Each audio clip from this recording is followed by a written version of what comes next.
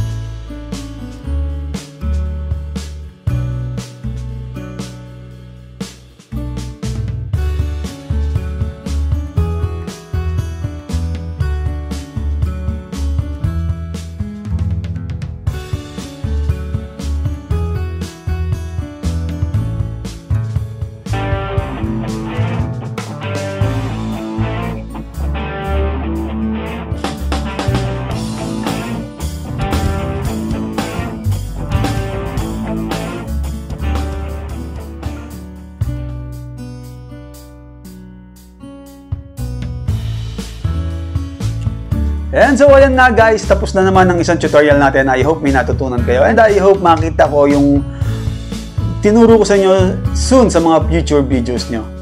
And hi guys, hanggang dito na lamang po tayo guys. Thank you for watching and staying until the end. Once again, this is Ide of Nuga Vlog saying goodbye and see you on my next video. Bye!